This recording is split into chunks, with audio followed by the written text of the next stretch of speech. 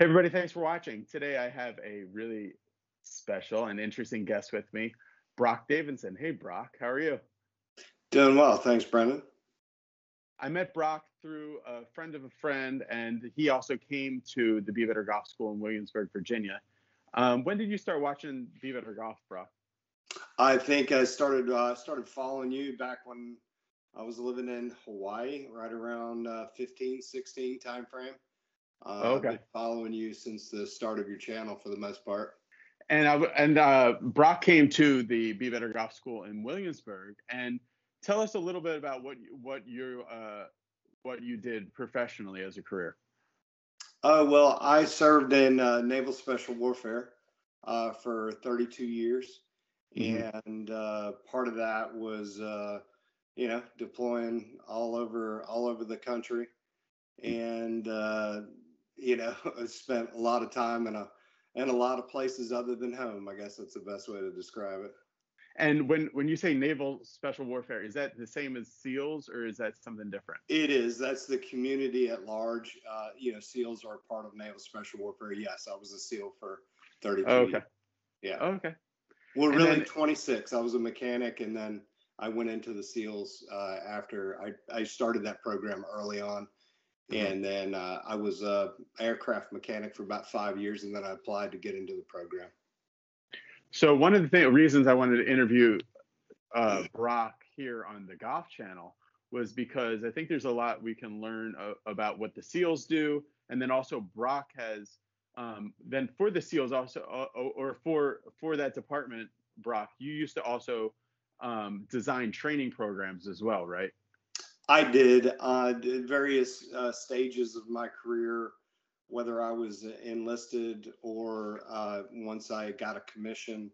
We were always developing training. So Mhm. that's you either do that as an enlisted man, or as you go up in senior management positions, you're doing larger programs, just the same training stuff, but on a larger scale. More that plans further ahead. Like, give me an example of something complicated that a Navy SEAL might know nothing about, but they'll have to learn to be an expert in. That a training program will help them be an expert in. Would be Could be anything. Well, it could be, there's so many disciplines. They always say, so many warfighting disciplines that you're never a master of one. So it's a constant cycle of learning. So, one workup, you can do a workup for a year and a half, deploy for 6 months. When you come back 6 months later, all the tactics you learned could be completely changed. And that's driven by the environment too, because there's constantly changing. So it's kind of, I guess you could say the training, especially in the SEAL teams, is a working document. That's the best Mhm. way to put it. It's constantly evolving and changing. What do you think is one of the harder things to get people to learn for the SEALs? Really dynamic movements. So, whether it's entering in buildings or doing things that you have to remain calm, because it's very important to be able to, uh, relax, take the information in, and be in a very high stress environment, calm yourself down, make sure you're doing the right thing every single time. Mainly for safety, because you're dealing with guns. So it's when it's dark and scary, it's easy to shoot someone. It's easy to shoot someone, and that's not something you want to happen in training. Right, right, right. Okay, and then what do you think from the way you learn to do difficult things like operate these weapons in all these different situations and stuff like that? What do you think the golf community could learn from the way that SEALs learn how to do things? Well, it was one of the things that was just, it was really training hard, always maximizing time in your training. So say for example, you plan out a, maybe even a 20-hour day. There's a lot of those, but you have to get, you have all these transitions where you have to get in a car and drive somewhere, you have to stop and you have to eat, right? So your actual training time, a lot of times, even on a 20-hour day, you might get 8 or 9 hours of training. You might lose tons between debriefing one evolution to the other, but you're trying to get guys in the field shooting the guns. That's just So your transition times are always, really, really important as far as you make those really efficient, so that when you are actually training, you're locked in, you're focused during the time that you have, you're focused in on your gun time. So you're always trying to build efficiency, removing transition time and building in actual training time where you're doing something. For example, like if it was run more poorly, it could like lunch could end up taking like an hour and a half, and bathroom time could end up taking a whole bunch of time, and there's just like chit chat stuff. Right. So yeah, as little as you want to put the time to use for what you're trying to do. And where Right. do The you see limited, they would send us around the country to train. So when you would either go out ahead or before, when guys hit the ground, it was, purely you would get as much sleep as you need just to make sure that, and it might be minimal, but just you get minimal amount of sleep so you could get maximum amount of training time. So what do you think are some of these, not so much in like a golf school, because that's pretty rare for somebody to go to one. But where do you think are some ways when, like, so there's the typical format is like an hour golf lesson. When the SEALs are when you're trying to do like learn something complicated, and like say like there's a bunch of different parts to it. So you got to learn how to like load and reload like this weapon, right? And then you got to learn how to move around and stuff. But there might be like a certain part of that is just like a block for someone, like that they're not getting past. Yes. Now, will the SEALs like stop, like in a golf lesson, like if somebody's like, let's say their swing has a bunch of problems, but like it starts with like a bad takeaway. Some Right. teachers will just get focused on, hey, let's not do anything else until we fix this takeaway. And other teachers will say like, okay, we're going to keep working on that, but let's do a more whole picture. How does the SEALs really go across something where it's like, okay, this guy is not getting this part of it? What do they do at that point? Right. Well, it was always, one thing that was always a given, like in any kind of teaching environment, whether it's golf, whether it's guns, whether it's football, basketball, anything, if you have a class, let's say you or anyone else has 10 people in that class, you have to teach to the lowest common denominator in the class. So you figure out through block practice who has issues with marksmanship. You have who has issues with, getting the moves down, as far as however best you can choreograph them in training for doing a building assault or you're running like, I'd have a lot of friends that would ask me about immediate action drills. And that's where you're basically, let's say you're in the woods with guns with 6 other guys. You're basically doing like football plays in the woods, right? You're covering each other. You're actually doing these dynamic movements there. But it would always come up pretty quick, the guys that weren't getting it. And then there would be, types of remedial type stuff that they would do, not punishment, but it was always, very constructive, and we would try to help each other, and then, work to get, certain types of movements or things down. So it was definitely, the learning was definitely a collective approach, but, certainly at a team level. Individually, there was a lot of times when the training's going hard and fast and you didn't have great days in the house, they would call it, in the house, that, heck, you might be out there after dinner, 7 till 11 or even 12 at night, just going through different movements in the building. You're just like, you can't kind of, you don't have the luxury of falling behind, right? So you just did whatever you have to do to get the skill you need so you can, contribute to your team. Yeah, and I think that's the big thing I saw when watching you practice at our golf school, and then watching some other people. But like I think a big difference is that I didn't see too much at our golf school, but I see a lot like out on the range. And like people like mentally quit pretty fast, like with golf stuff. Yeah. And they get subject to despair like really easy, as far as like it's not working, I'm not doing well, like, and my expectations are really poor. What do you think is a good way to get people, if you're trying to motivate somebody to get out of that mentality of like, it's kind of like it's like a quitter's attitude, but then they'll keep playing for like 10 or 20 years longer. So it's like they're in Right. that kind of, they don't actually quit, but they kind of like give up on doing what they need to get better. So how can people kind of flip the script and become the type of person that can learn and stay focused on a task to get better at it, do you think? Well, I would say this. It's certainly, and I'm sure you can relate with this. One, you discover really quickly that it's a hard game. People make a living doing it, but it's obvious that it's obvious you have to put in a lot of time and commitment to the game. You can't you have to you have to really stay with it. And like you brought Bobby Lopez in, and I've known Bobby a while. Bobby would say, hey, sometimes you just got to go to the range and beat it into submission. It was just a repetition. And I knew early on that if I was going to hit the ball as good as I wanted to, then I was really going to have to put in a ton of time in order to do that.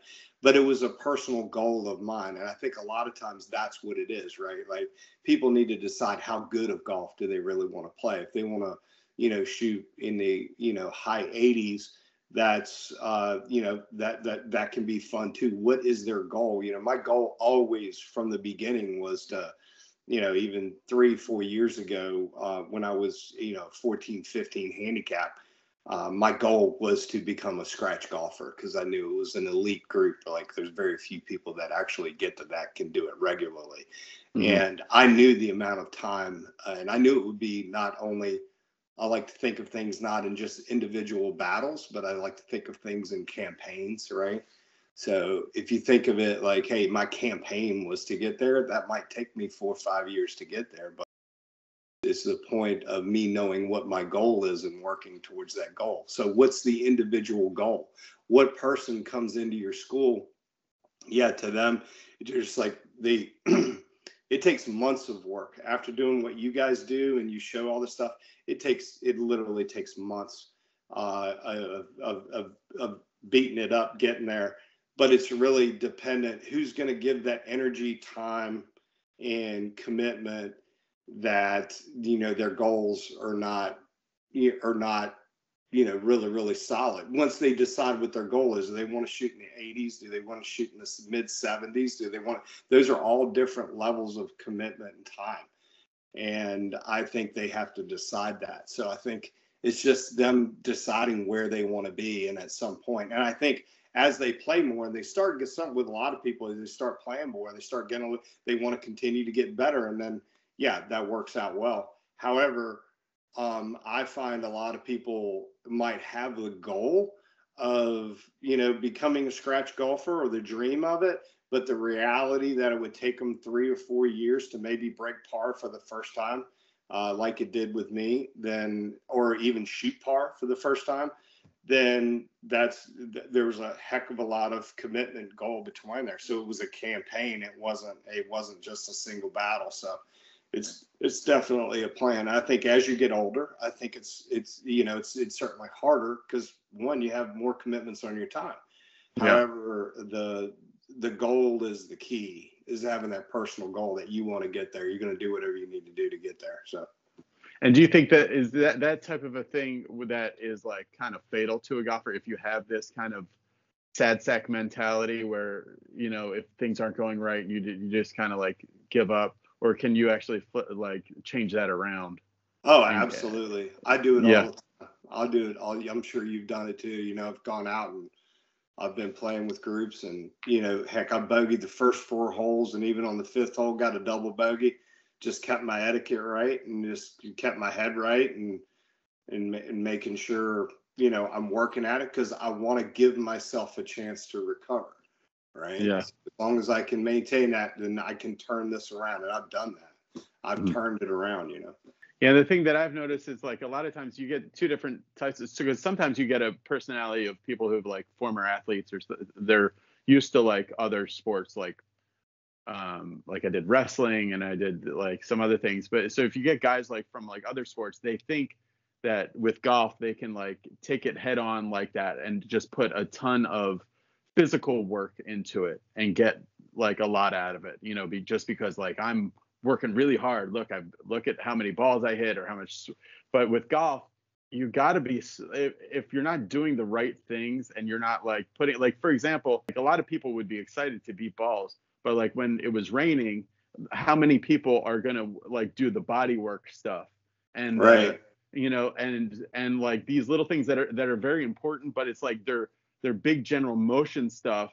It's like that's the things that I see people not really doing, that figuring out a way and being creative enough with yourself to figure out a way to start tricking yourself into doing something differently. So if there's like, let's say you've noticed that there's somebody in your team that has started to develop a bad habit, like in something that it's something that they've been doing. And you might have noticed it once or twice and you thought it was a fluke, but then after a while you start to see like, hey, like this guy, like all the time is whatever, when he's lifting his gun across, it's going head high or something like that. Yep. And it's becoming a bad habit. So what do you do to train a bad habit out of somebody like out in like a war zone? Well, if there's something like that, that would be, the thing that was like, a lot of times it's going to be your peers, right? Your peers are going to see it. They're going to bring it up to you.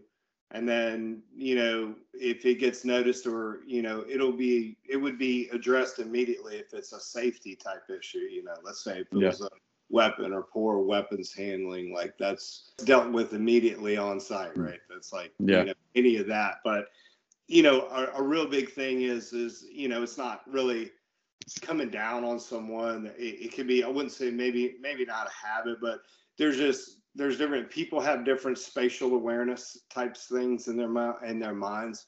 So some people are able to visualize the insides of buildings and choreograph things to a certain, it just takes them more time. It takes them more repetition. And if it's one of those things, but a lot of the basic skills are like you would talk about, like fundamental safety, fundamental stuff like that. That was built in while going through training big time, because you lose students to those types of things, even very late in training. If it's you get kicked out if it's something like that. Yeah, exactly. Yeah. They could have made it through Hell Week. They could be a week away from graduating, a really elite program. And if they become unsafe with the weapon, they would probably be on the sidelines at graduation, So that's the thing that I'm noticing that's a big difference between golf and then like SEAL stuff that you're talking about, is you got to get the whole team invested in one guy's improvement.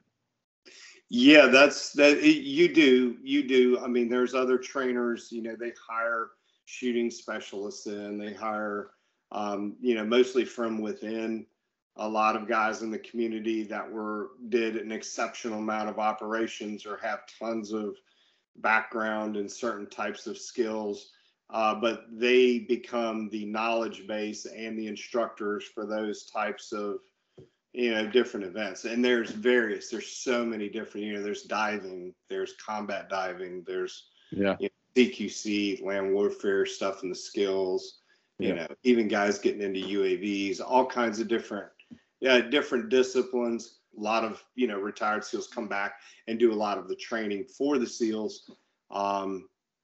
So yeah, they're definitely always pouring resources back into the community with fresh tactics. So like, unlike golf, like where there'll be a lot of players and even good players that will like have never taken a lesson. Like if you want to get in the SEALs, you have to get pretty used to taking lessons and to taking instruction. Yeah, you need to. That's certainly evaluated, and that's evaluated. You need to be like, you would hear this where you need to be a trainable person, right? And there's people that just process information differently, and a lot of times those people that have that type of mentality, or they just don't learn that way, they might not make it through the end of the training. They need to be able to take instruction in a very direct and difficult manner, and you're given a few tries at it, and then just understand you're constantly being evaluated. Whether you have 20 years in the SEALs or whether you have 1 year, you're both getting the exact same scrutiny with respect to SEAL disciplines. All right. So are there any like mental techniques? Because I know like let's say like you're out on a mission and the mission has to get done, but like you get like injured, and Right. you still have to like perform at a very high level or even the same level as if you weren't injured. On the golf course, injuries will happen and you'll still have to play anyway, but more often you'll get like a mental injury, like you just said. Of course. And like something will happen, or you're just like you're doubting yourself, or all of a sudden you slice 3 shots in a row, and you're but are there any like mental techniques that you can say like, okay, like this is not ideal, this is not good at all, but I still got to be able to perform? Are there any kind of mental techniques that you can take us through that could get us to maybe perform even when we're not feeling our best or playing our best? Yeah, that's a good question. I mean, a lot of times I use other experiences that I had. If I'm really nervous, I try to tell myself, it's silly, but I'll be like, hey, there's nothing to be scared of. There's no one pointing a gun at me. You know what I mean? There's not Yeah. bullets flying around, but that would be me. Other people probably wouldn't take it or think to that extreme. Yeah, it was a no quitting attitude. I remember, like I said earlier, about giving yourself in a round. Let's say you start off terribly, keeping your mind about you and giving yourself a chance to recover, right? And I will see that both when I play. I've seen it just start raining a little bit and people just fall apart in a tournament. And I ended up doing better than I should have done in the tournament, just because it started raining and they didn't stop the tournament. They just let it rain on us, and everything was soaked. And I just saw people just getting so sad and upset about that, and they didn't even care where the ball went. And I ended up Yeah. moving up like 7 or 8 places. And Yeah. I would see them getting upset, and I'm thinking to myself, it's raining, but it's not cold. You know what I mean? Like it was warm rain. Just hang in there, man. Keep getting into the hole. Right. But people just fell apart. A great saying that they used in the SEAL teams. I learned it when I was going through land warfare training. He was like, "Hey, he asked everyone. He was like, "Hey, what's the best way through what's the best way out of an ambush?" Right? And everyone might have their own opinions or whatever, but in the end they tell you it's like the best way out of an ambush is through it. So it's really, when you get ambushed, you need to attack fear. You don't need to run away from it, right? So it was a great way to help you have an aggressive mindset, and then also look at things on remove fear everywhere, both in your life and in your golf. And what was the connection you make between maintaining, like, still being able to perform well and maintaining your etiquette and maintaining your composure with the other golfers? I know Well, that you have the one thing that I don't want to do, because I come from a real team type background, is I don't want to affect their play, right? So that's a big one. It's like, hey, mine might be bad, whatever. I'll get through it. I'll get over it. I maintain my etiquette, but I make sure that I don't affect a playing partner by blaring out something obscene or whatever over and over again when things start cascading, which they do sometimes in golf. And, I just think it's very, very important. And then by doing that, I give myself an opportunity, even if I'm not playing, to always recover, because, I can build my confidence back up over a couple holes. I may have even changed an entire round with a great iron shot into it. And it's like, suddenly I feel great, brings up the confidence for a little bit. And I go, okay, there it is. That's what I was waiting on. And I just ride that out the rest of the round and end up recovering. But if I just let that take me over on hole 3, because I had a triple bogey and I don't want to fight the rest of the way to try to find it, then I'm done. I'm done after that point. So I think it's real important to just really maintain that composure. You just maintain that composure and good etiquette. I mean, you want to get invited back, right? Yeah. All right. For you, I mean, you've been in situations where you're literally scared to death, and then you still have to play.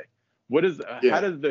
how do the nerves of some of the craziest golf situations you've been in compared to some of like the war fighting stuff? Is it not even close, or is it? It's really, to be honest with you, I mean, it's I would have to say it's to some of the things it's not even close, you know, to Right, be fair, right? But that So it gives gives you me some that perspective, that's for the sure. perspective Yeah.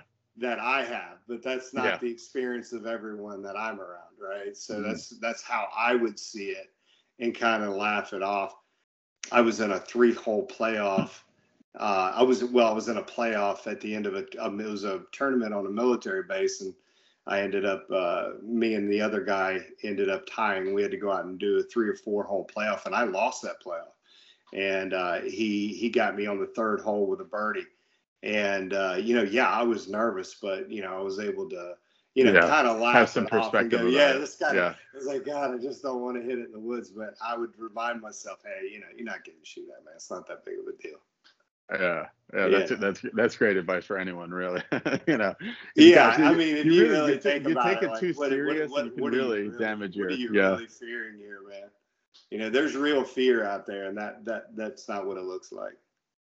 Right.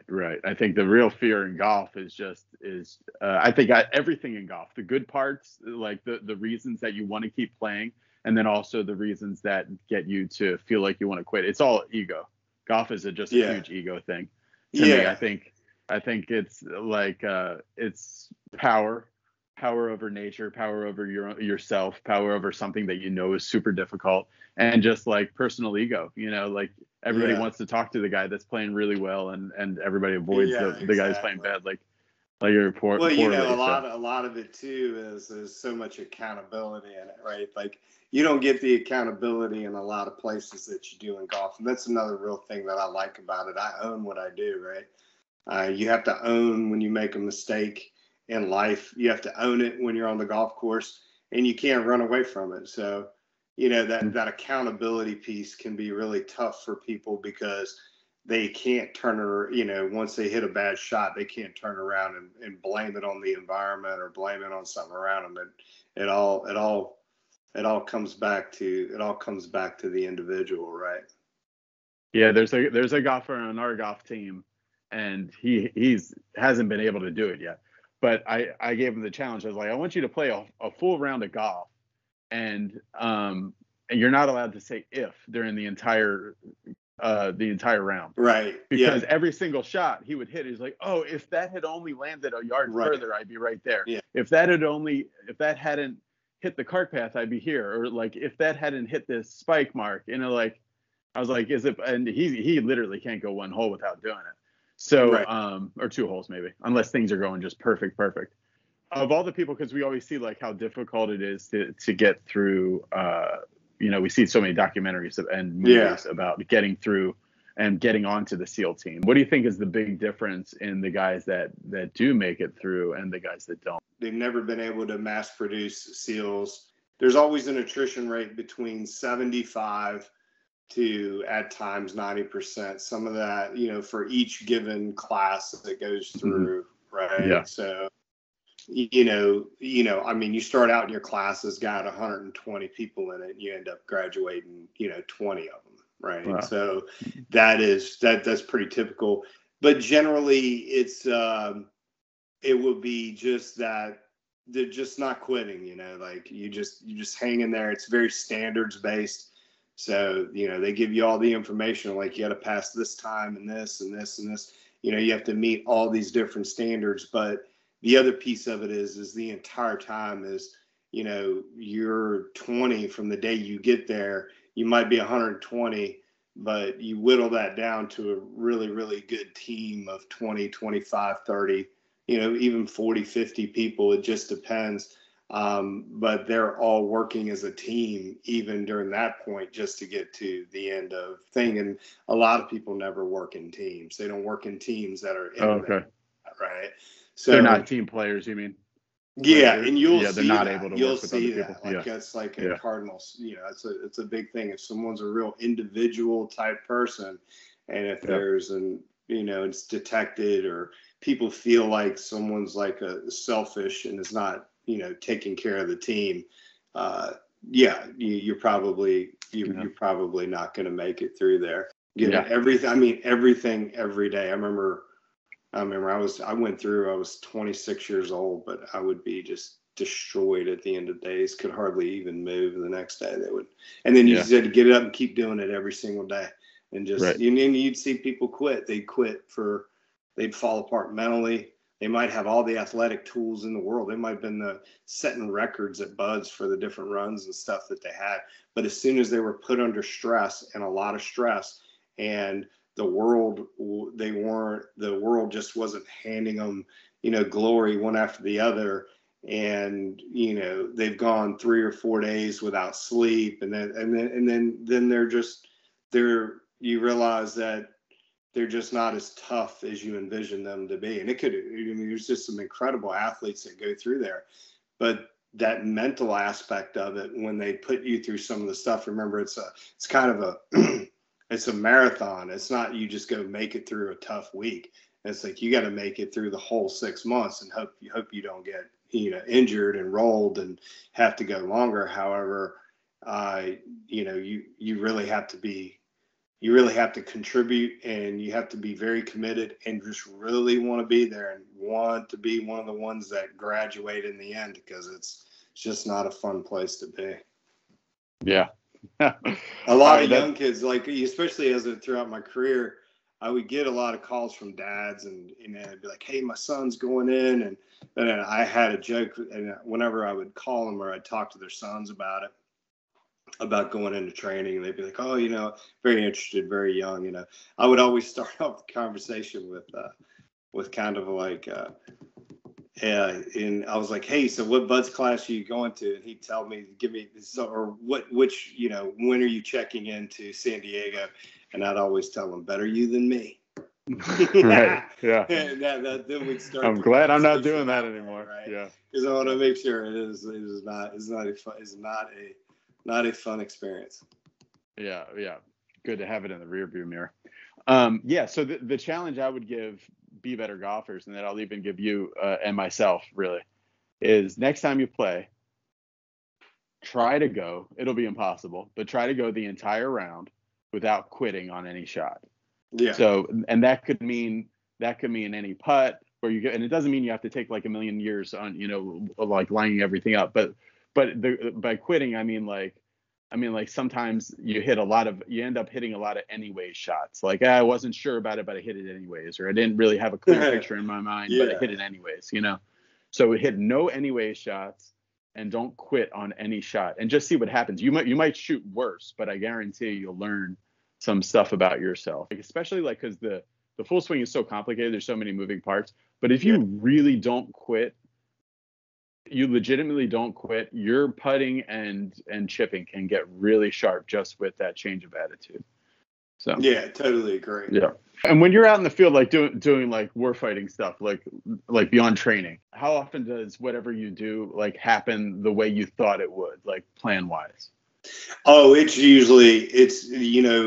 your plan just gives you a place to screw up from, a lot of times. Okay. At least, there's so many aspects to it. It could be, whatever air support you have, how you're getting in, how you're getting out. There's many layers of that plan that can go wrong. But because you've done the planning, you've got some heads up on how to solve some of the problems as you get into those, right? So because I wonder that sometimes with golf, because it's like, if you're not swinging well, or if like you really kind of are scattering it, it's like sometimes a plan can like feel like wasted calories, because it's like, gosh, it's like this plan I put in, this plan I was thinking about, like this isn't working at all. But you still think it's worthwhile to have a good plan like that?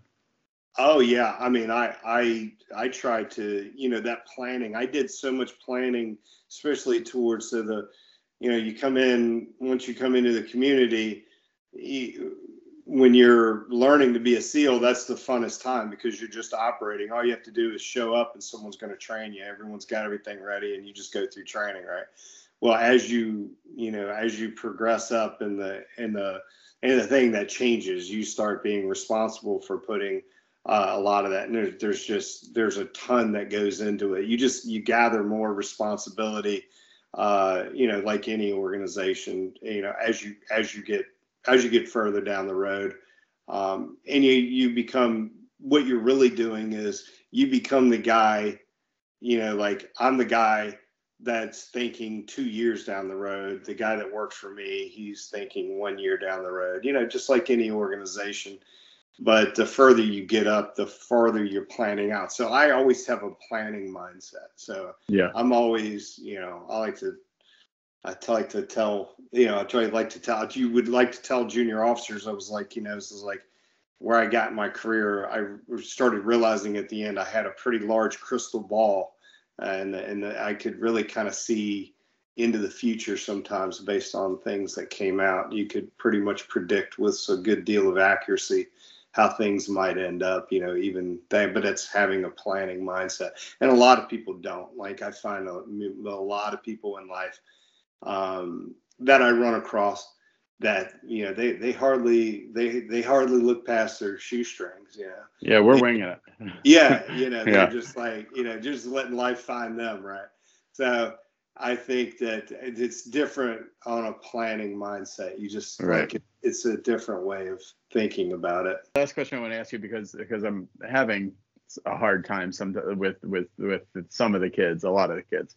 Yeah. On the college team that I'm coaching. And so with the SEALs, like sometimes it seems different because everybody is so, like, it's like a highly selected group, and you have to be like a high performance person. You do have to be a high performance person even to be in the group. And you also have to be like really bought into what you're doing. For sure. When I'm running like golf schools, or when I'm like working with the college team, a lot of times like you get people that are like they're not showing up to things. It's like they don't have that level of motivation that you wish they had, or that they need to have. Because then, like, it's frustrating, because then, like, in the tournaments you hear them whining about, or you hear them complaining about, like, that they didn't like perform the way they wanted to, and like, well, you didn't really do what you needed to do to make it happen. Right, exactly. So with the SEALs, I don't know how much you guys get into this, but like, how do you like motivate other people to get them excited about training? Well, I guess, it depends. I mean, with, being a part of those teams, communication was effective and direct. It was, sometimes it's really hard. We're not someone that likes a lot of confrontation, right? So everyone wants to avoid that, especially in personal engagement. Everyone runs like hell. And, I think it's real important, if you're going to be effective as a leader, especially like a coach or whatever.